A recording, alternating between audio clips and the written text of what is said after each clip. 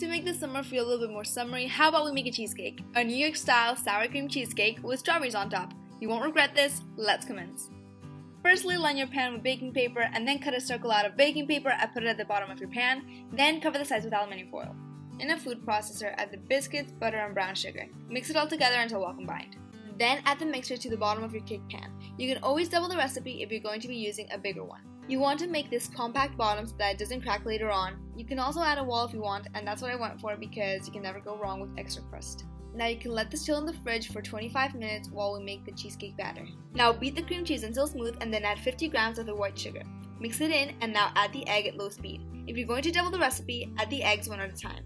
When well blended, pour it over the crust and even it out.